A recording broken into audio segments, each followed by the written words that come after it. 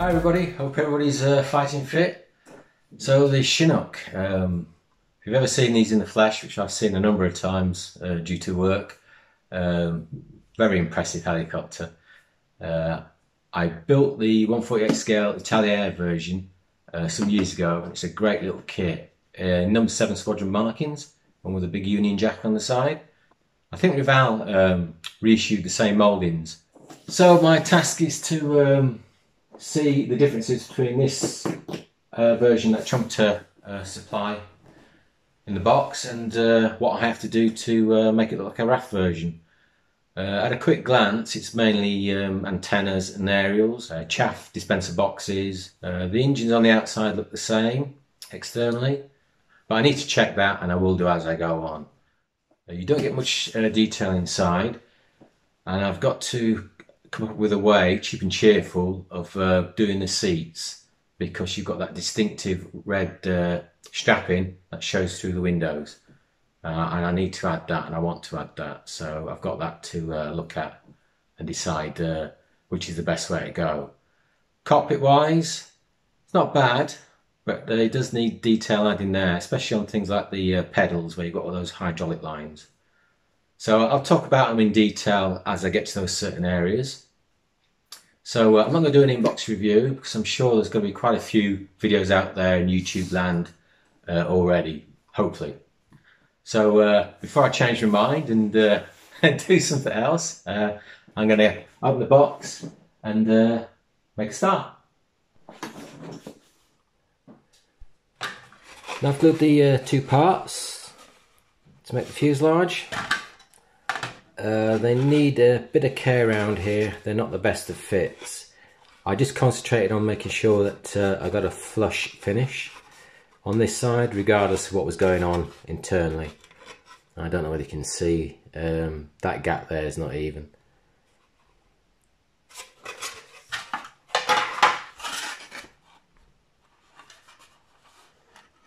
So not the best of fit, so just a bit of care around there was required.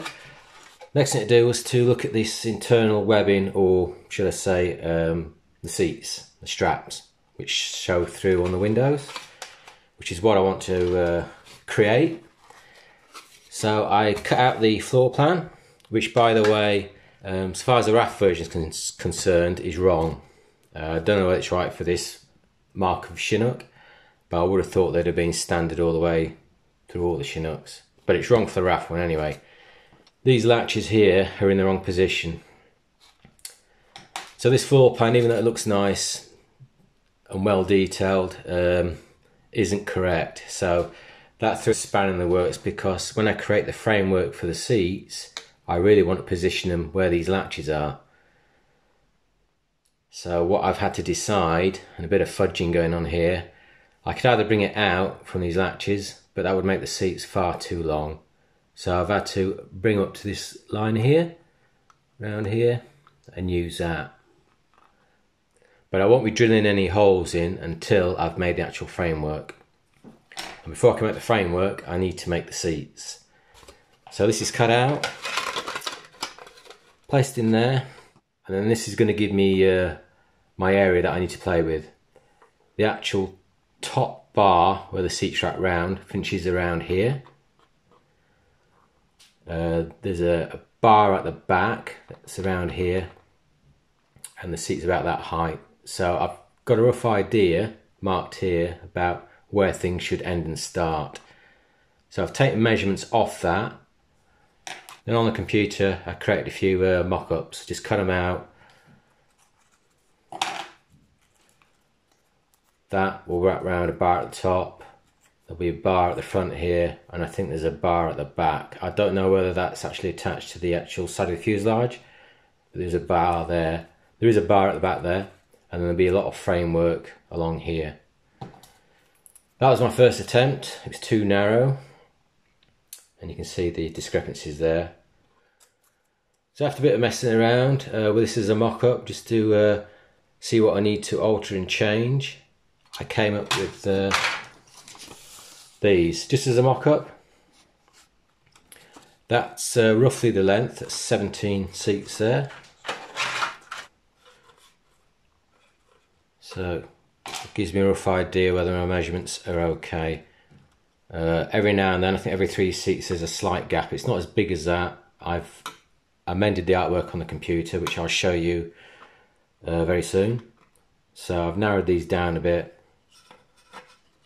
So that will be required on both sides, and a lot of effort and a lot of work just to give the impression of these straps through the windows. So this is the artwork I've created. I've got the front here, and then I've got the back piece. The reason for that is that I can fold this on the back, glue it, and then I've got both areas covered, both front and back. I've got a couple of fold marks here, top and bottom. So providing I fold it along the axis there, they should in theory all meet up. But I've had a change of heart now, mainly because the doubling up on the cartridge paper will make the seats look quite thick. And plus cutting all this out on that sort of thickness of paper is going to be very laborious. So my idea now is to get rid of all the back piece, just have the front, print it out, airbrush the back, hopefully in a red close enough to this, because that's the other issue as well. That red on the screen may look okay, but it may print out differently. So I may have to print out a couple of times before I get the red near enough or similar to what's on the photographs I've seen. Also, you can see I've added some rudimentary brackets, some seat harnesses. Now they don't have to be too brilliant because you're not going to see much looking down the tunnel. All this effort is just about this webbing here, these seat straps. That's all it's about. It's about giving an impression, and I need to make it cheap but cheerful if I can. So my next thing is to print this out, get rid of that back piece. I don't want to waste all my ink printing all that red when I don't need it. Make sure that the red looks okay. Let the ink dry on the paper for a few hours. Airbrush the back and then cut it all out. I will probably need to touch up a few of the edges if the white paper shows through.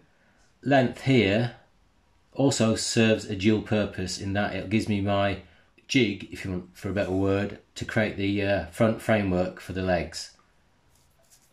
So I'll have a rod going through these front seats here with the legs coming out. There'll be a rod going through the back here, and there'll be a rod going through the top of the strapping. And in theory it should all work out. I'm jinxing it here now. It should all work out and give me a reasonable interpretation of the seats in the Chinook. And I have to do this twice. I think there's 17 on one side and there's 16 on the other, I think. So go on with printing this out and see what it looks like. Now I've printed out both sides. This is the right, as you're looking in from the ramp. So there's one seat that's missing, so there should be 16. I've painted the back side, and then I've sealed the back and the front with some Tamiya clear. Same on the left, there's 17 on the left I think. Done the same. One thing I wish I had added and missed out, there are little cutouts on the seats as you go along. I've kept them uniform, I don't know whether they vary, so there's 3 on the 3 and 1 on the single ones. They would have helped if I'd have drawn them for me to cut out, but I've marked them anyway in pencil, so hopefully it should be okay. So I'm just going to let that dry, and both dry properly, and then I'll put a brand new scalpel blade in and start cutting all this out. Now I've just spent the last 3 hours or so, seems like a whole day, converting this into what we've got here paper wise. A lot of time cutting out these bits here, these bits here, with the ends rolled, using the metal rod to wrap those round, and then once they'd dried I'd cut out little V's for where the plastic legs will go, the support legs, some of them anyway. This was a laborious task, as I knew it would be, cutting all this out. And I wanted to cut it right, so I took my time. You can see I've bent up the lip there. That lip will be glued.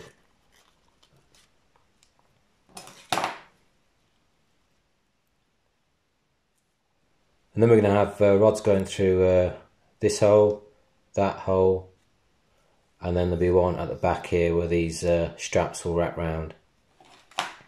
I've already cut them to size, using this drawing as a guideline. And there's 3 of these. Now I would have liked these a bit thicker, but because of the situation we're all in, the shop down the road, which is only 10 minutes down the road, sells every bit of extruded, bit of evergreen plastic you could think of. So I've had to just source what I've got to hand. So it'll have to do. So what I'm going to do next, I don't know. I'm making this up as I go along. But I'm not going to start on the other side until I've finished this and see if there's any issues and whether it all works or not. And the thing that's bugging me in the back of my mind is that, as I've just said, I've got all this to do again for the other side. So hopefully, as far as you're concerned, within a few settings, we should see a bit more progress on these seats. So last night I put the 2 plastic rods and fed them through these bottom seats here. It almost looks like an extended stretcher bearer. Clamped it down, and in between these gaps I put a bit of Vallejo matte varnish just to seal them in and keep them in place. Once that had set, I'd stuck the backrests on. I'd put a little dotted line at the back here, so I knew where to position them. That's all dry and set now, so I've just got the last bit of rod which will sit at the back like that somehow. So my next thing to do is to get the position of that rod at the back, and I do that by just clamping the floor in, and then by eye I'll be very careful of these frongs here, these straps. They're so easily bent and knocked and tear, so I don't know how it's going to go when I start wrapping them around the 3rd plastic rod. So I'll put it in like that, get my seat height, whatever it will be, by eye. And then I know the bar will fit roughly around there, so I'm trying not to bend these frongs any more than I have to, or these straps in my. So it'll be something like that, and you see where that bit of the fuselage moulding is. The bar will sit somewhere around there. I'll just mark off in pencil roughly where it is on one of them frongs, just the one. That's all I need to. You can see a little mark there on the back seat strap there, so it's roughly about there. I'll take it, clamp all this down. From that mark there, I'll make some sort of jig so it all lines up properly,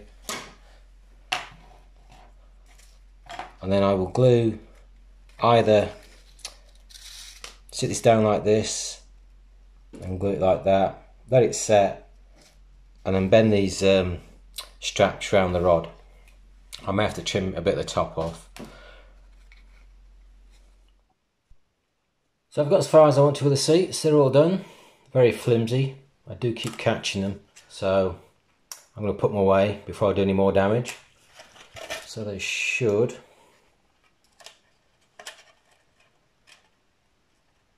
sit in something like that, that sort of position.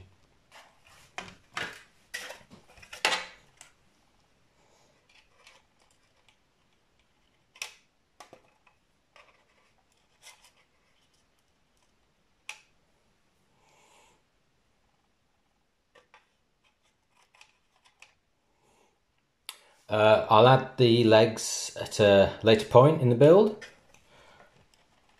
So all that effort just to give that sort of interpretation.